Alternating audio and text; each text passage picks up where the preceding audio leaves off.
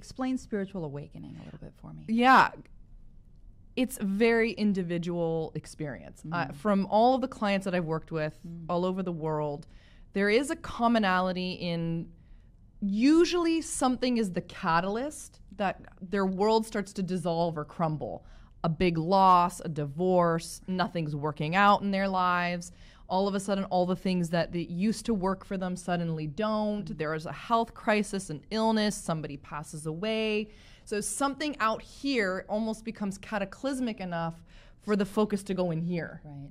So if someone's wanting to focus internally, and this is a little bit early in the episode to get here, but I'd like to give some tools along the way. What are some things that can get people started to look inwards, to start to listen to what that truth for them might be? Well, I mean, the fastest vehicle from what I've discovered and tool that I believe that we've been given is just simply focusing on the breath and meditation and slowing down. Slow down to speed up. My husband and I always talk about this.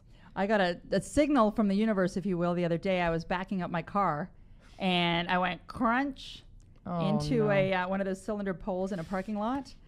And I thought, and I have a thing against reverse anyway. So here I am, I reversed, but I had a buddy of mine, and he pointed out, and he said, that's the universe's way of telling you to slow down. Yeah. Slow down. And I thought, wow. I had to crunch my poor car, but I mean, the universe will find really unique ways to make us slow down, to make us turn inward. But you don't have to get to those points. You can be very deliberate